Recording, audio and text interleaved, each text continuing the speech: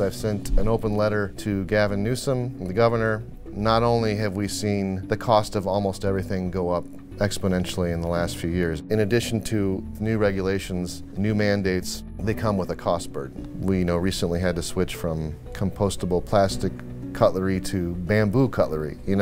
Just little things like this might have some minor environmental benefit, but they end up coming at an additional cost. If I were to match our increased costs with menu pricing, we would be forced to charge like $40 for a cheeseburger. We can't explain that to the customer. My guest today is Brian Back. He's a restaurateur from Northern California. Brian started his restaurant so it can become an asset for the community and bring people together. Today, he's here to tell us what's happening with restaurants across California and the challenges they're facing with laws and regulations and rising costs. We also talked to John Kabatak, who's the president of MFIB, who has seen a number of restaurants and restaurant owners in his portfolio of members who are facing challenges in California. I wanted to do something that was neighborhood scaled. I wanted to do something in my community. I wanted to have a place where family could be generating tax revenue and building community. I was naive until I opened this business that the state could come in and just pull the money out. It was a little bit shocking. I'm Siamak Karami. Welcome to California Insider. Brian, it's great to have you on. Welcome. Thank you, Siamak. It's great to be here. Brian, you wrote an open letter to the governor. You are a restaurant owner in the Bay Area, and you requested some help. Can you tell us what you're going through? Yeah, so I, in 2018, opened a beer garden and barbecue restaurant out of an abandoned gas station and mechanic shop. So we upcycled a property that was kind of sad to look at and was not generating any tax revenue, and turned it into a restaurant, community gathering place. And in that time, we've obviously seen quite a bit happen. We had a pandemic, and we've had inflation woes, and we've had, unfortunately, a climate where we've lost hundreds of restaurants in the Bay Area and more throughout the state of California. And so these issues that I've confronted as a restaurant owner, as a small business owner, mom and pop scale, I've written in an essay form. I've communicated with my local media, local politicians. I've sent an open letter to Gavin Newsom, the governor, on more than one occasion. Unfortunately, I've run into dead ends. No reply from the governor's office. I've had limited discussions with my local senator. There's actually an office of the small business advocate in the state of California, but they basically told me they couldn't help me. And what are these issues that you guys are facing? Can you tell us, the average people, what's going on? Sure. In your space? Not only have we seen the cost of almost everything go up exponentially in the last few years, especially coming out of the pandemic, I think that small businesses get a lot of lip service of, yeah, we support small business, we have Small Business Month, but where the rubber meets the road in terms of policy, what we're seeing is not even a slow drip, but a fast drip of new regulations that are coming down the pipeline nonstop. In the supermajority where anyone with a pet project can get what they want passed, legislation that has noble ideas. We want to provide this, we want to do this for the environment, etc. There's the new administrative layers and regulations imposed on small business become overwhelming. And so someone of my scale as a restaurant, to try to make something happen with a small staff, eke out a living, it's become overwhelming and impossible. And the state has, in my experience, been very aggressive and very punitive and not responsive to the issues that we're facing. Was there a moment for you when you figured out that the policies are kind of getting away, going far, and you agreed with some of these policies, right? Yeah, I think originally I was, especially when it came to some of the environmental innovation happening in California and green building mandates and that sort of thing. And because what I wanted to do with the property where we have the restaurant was to really, upcycle a former gas station, a sort of monument to the fossil fuel industry, and turn it into a community gathering place. And I wanted to do these green building initiatives, and I wanted to have, something that was, a great asset to the community. And so I came in with very noble ideas.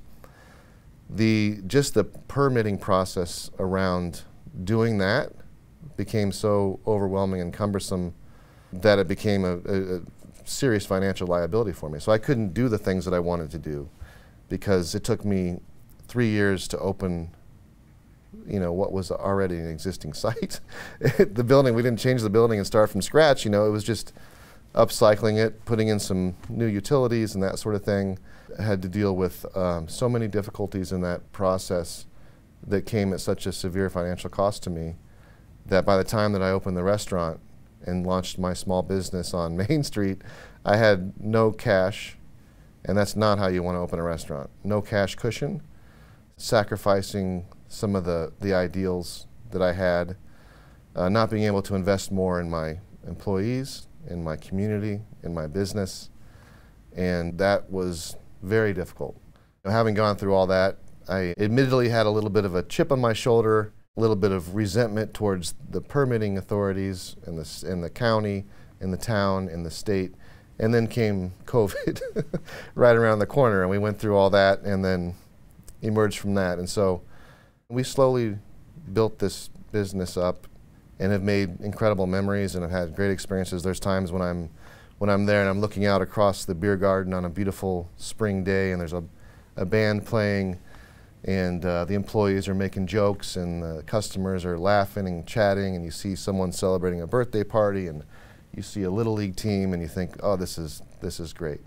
This is the vision. And so there's moments like that where I really do find, deep appreciation for what we've built. But unfortunately, there continues to be a very aggressive and punitive approach from state authorities. We just got targeted for a sales tax audit.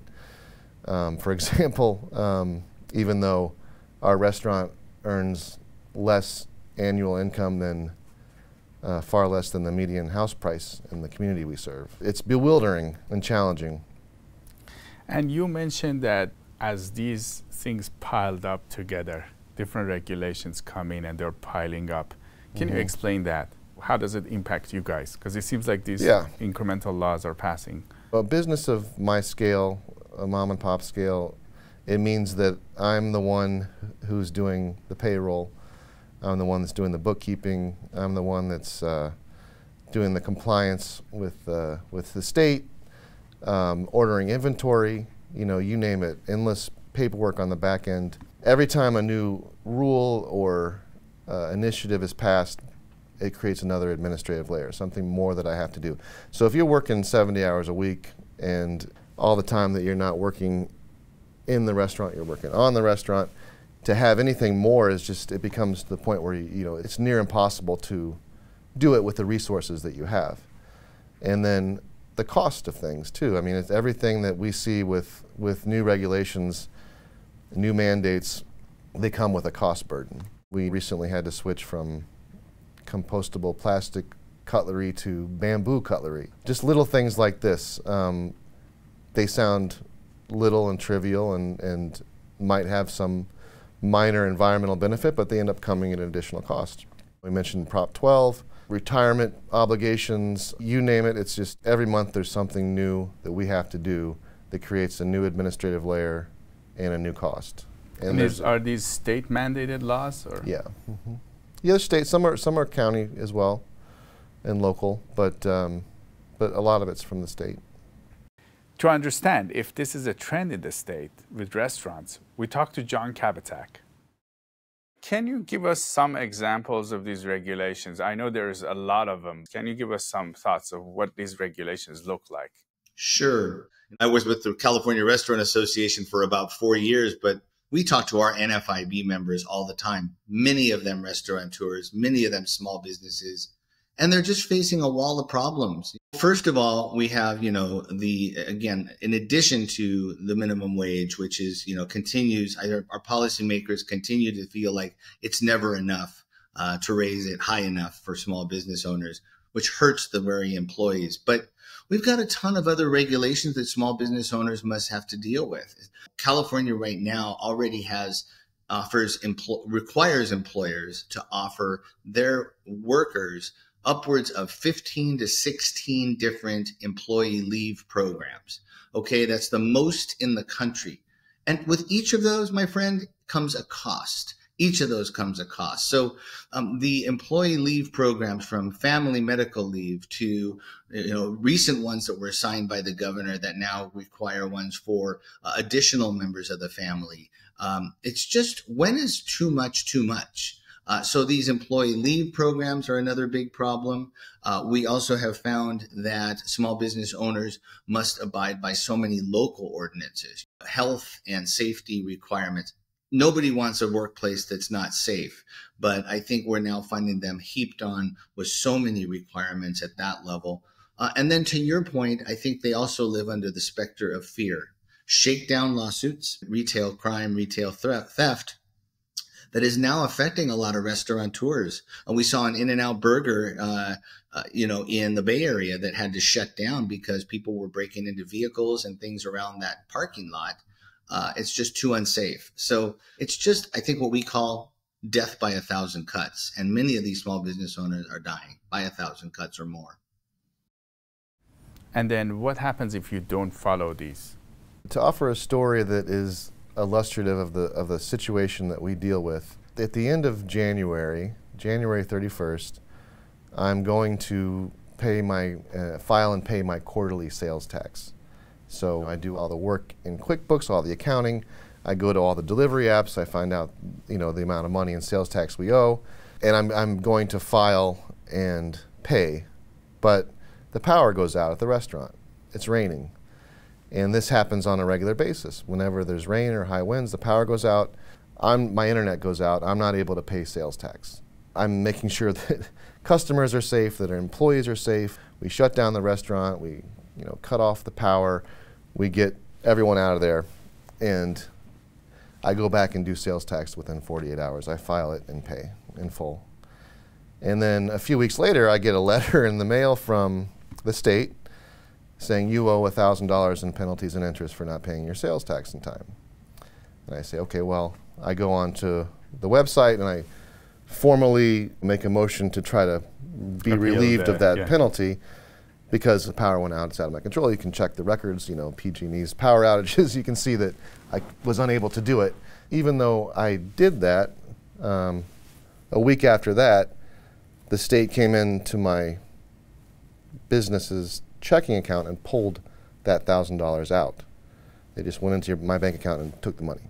Wow. It's a legal order. This is with just in weeks of the penalty. And so, I contact the state, I say, what's going on? They'd also sent letters threatening that if you don't pay this money by a certain date, we will take away your liquor license, our beer and wine license. So they're doing things like that within all compounding within a few weeks of just an incident that was out of my control with the power going out and not being able to pay sales tax on time, but even though I did that within 48 hours. So that's just kind of an example of what we are dealing with. And when I see a letter come from the state in the mail, I get worried, I cringe, I worry, like, what's this gonna be? It's unfortunate. So in this case, they didn't really listen to you or their reasoning, and they just took the money out of your account. That's right.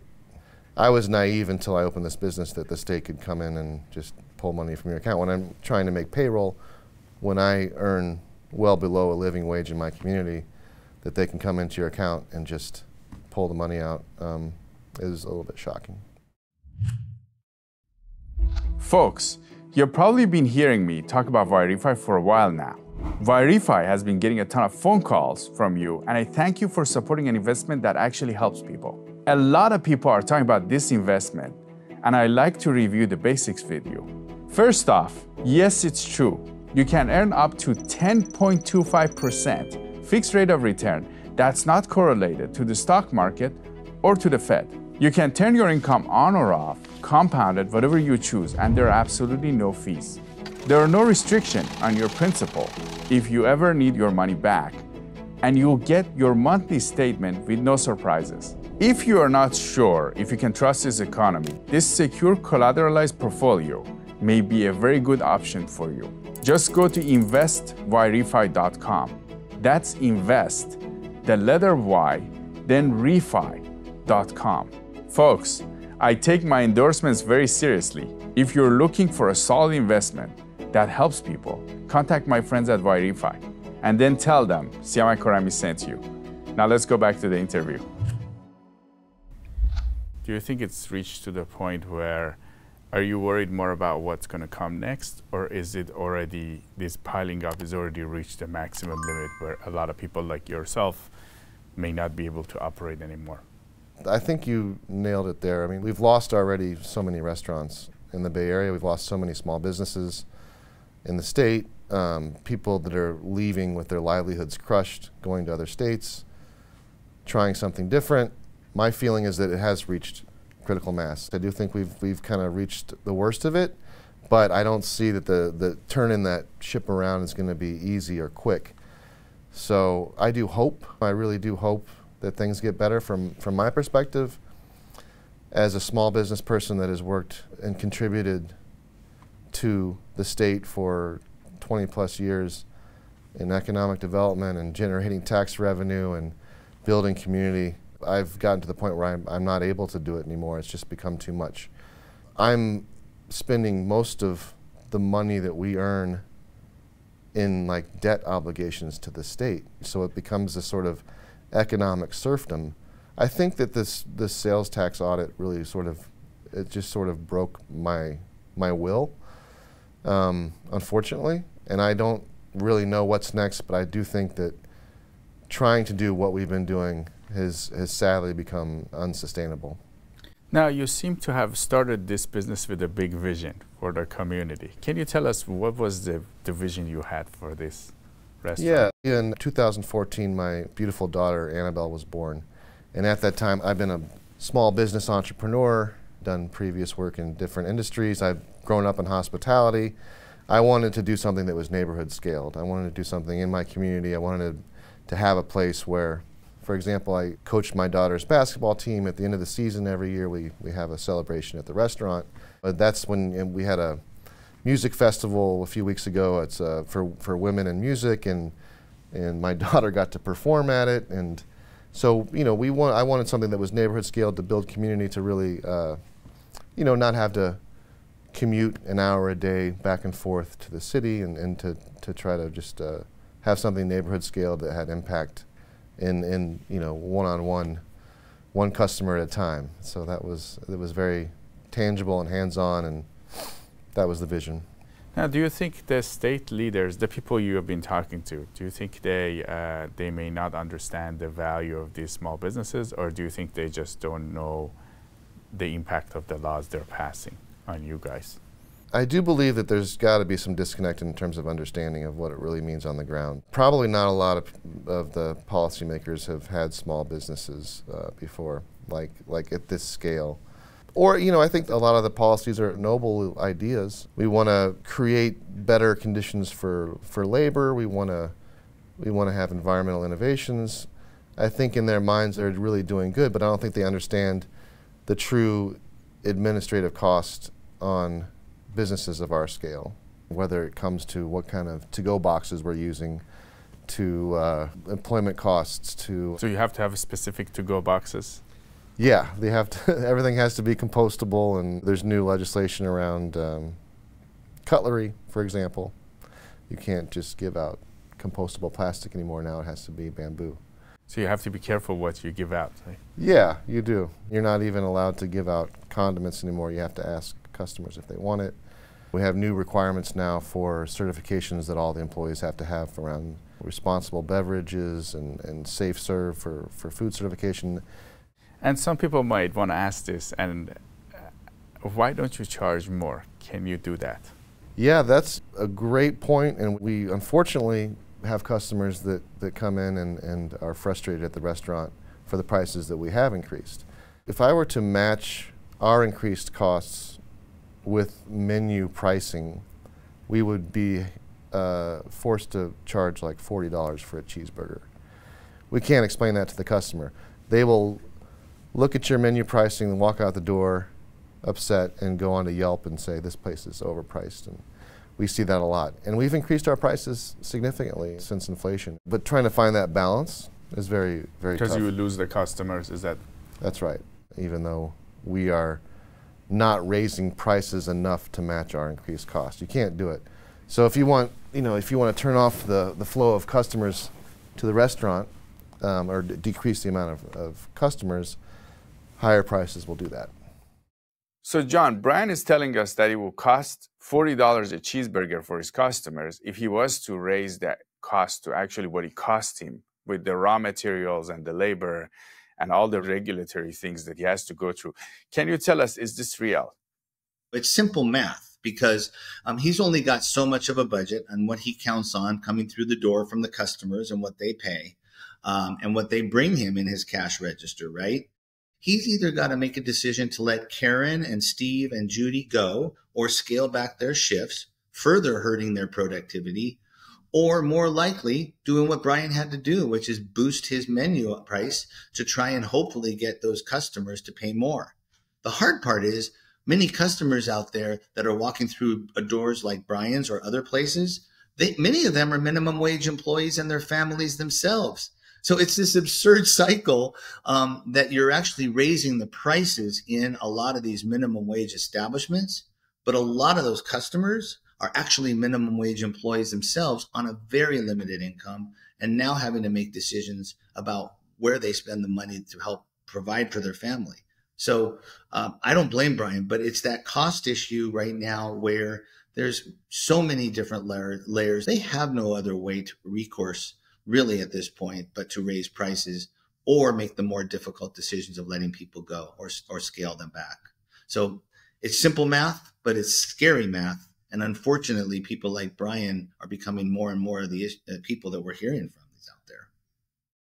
In this business, there's a few that just kind of found the right formula in the right place at the right time and have good fortune and kind of have a good run for a few years. And then there's the other 80% that are struggling right now. Every restaurateur I speak to is dealing with this, what I call a cost and compliance epidemic, and having a tough time and figuring out how to make it through. The thing is, I can imagine, for example, in my restaurant, a time a few decades ago when what I am doing and what we are doing would have been enough to eke out a humble existence, to have a middle class or even upper middle class existence with being able to afford decent housing and to just be able to maintain a lifestyle around the amount of business that we do. We have customers that love the restaurant. In the spring, summer, and fall, we have a lot of traffic that comes through and a lot of appreciation for it. And it seems like there was a time when that would have been enough. And nowadays, it's just not viable, unfortunately. Do you think regulators are seeing this, or do you think regulators are not seeing that these restaurants like yourself are not able to continue if they continue adding more and more? They have to be seeing it from a data perspective. When they see the businesses that are closing and those that are leaving the state, my hope is that there will be a point where the tide can really turn, but it's not. I'm not seeing it on the immediate horizon in terms of what's happening in Sacramento. Before we continue, we would like to thank Shenyun for sponsoring this channel. It takes you back in time to magical world of ancient China with a unique blend of brilliant dancing, beautiful costumes, and legends coming to life. Go to shenyun.com to find out the schedule and theater information. It's a lifetime experience you don't want to miss. Just so inspiring. It makes me want to go dance. Breathtaking. I was very impressed. I'm taking my program and I'm going to mention it on the news because I think it's a great performance and people should see it. What I loved about the show was the authenticity of it. It was taking me on a journey. Exceptional. The technique involved, the thousands of hours of training. People just float. Everything was exact, and then they worked to the exact moment, and it was beautiful. You go away feeling with a smile in your heart from it. Have to come. Life-changing. Make sure you see it. Make sure you see it. Don't wait. Get your tickets now. If tomorrow the governor and the state leaders decide to make a pivot and help people like you and your community, the restaurant owners, what can they do? What are the few things that they can do that will change the whole dynamic? I think number one would be to reevaluate the tax policies, and that's a big one, because obviously you have it in multiple places. You have property taxes, sales taxes, income taxes, payroll taxes, all of which are extraordinarily high. And so when it comes to businesses, small Main Street mom and pop businesses, to reevaluate that tax burden would be one. Secondly would be to unravel a lot of the regulations and administrative stuff that are required of small businesses. They should have a council of actual small businesses that come in and talk to policymakers and provide insights and say, this is what it's really like. This is, I see what you want to do here when you want to create this new mandate, but here's the reality on the ground of what's going to happen. Or some way to stay in tune with all of these things that are happening at once. I think there's a tax burden, and then there's a regulatory burden. It's a cost and compliance epidemic, and I think you really need to just start unraveling it. It's so massive that it can't happen overnight, but I think if there's a new sort of direction, then I think that there could be change.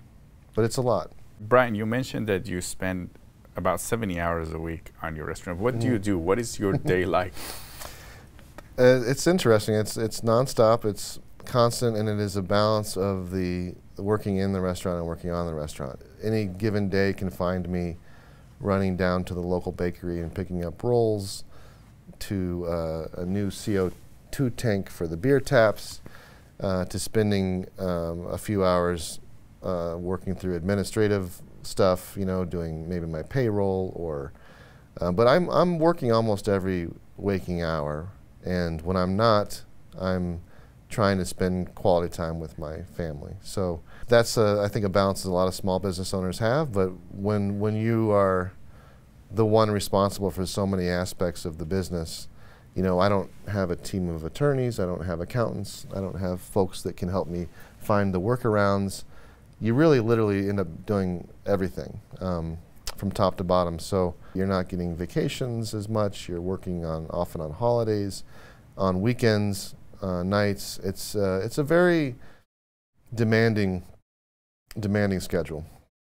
Brian, are you going to continue with your restaurant based on what you're seeing and the experience you have had so far?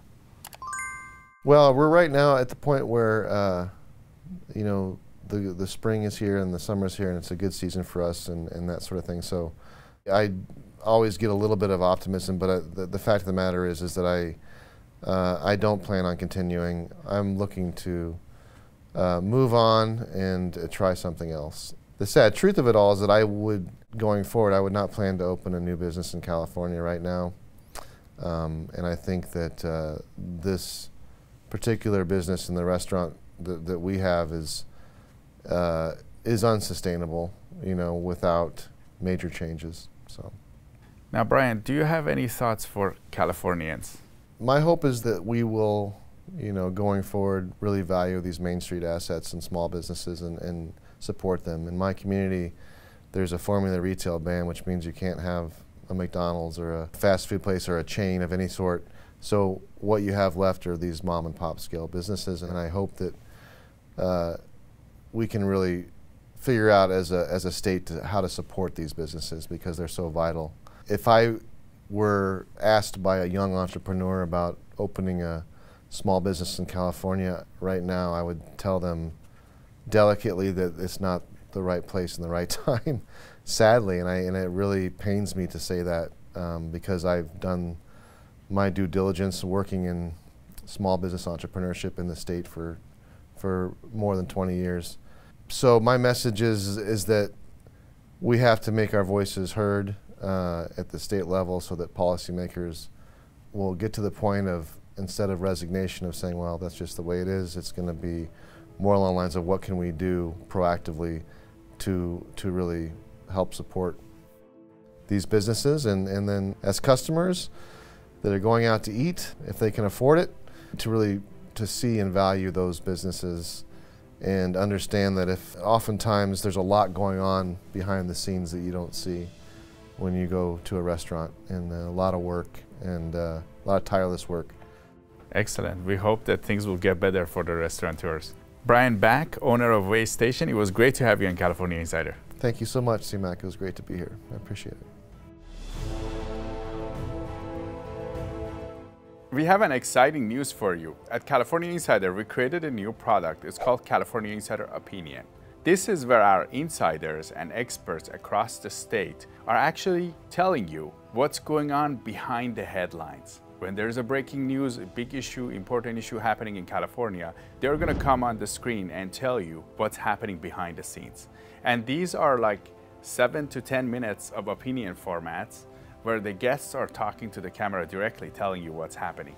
You're paying a tax increase of tens of thousands of dollars every year as a condition of keeping what you already own.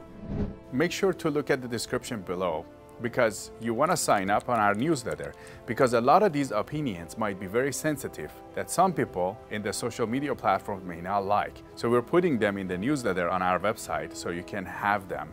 These opinions will actually help you understand the political and policy landscape of California. We highly recommend you follow it.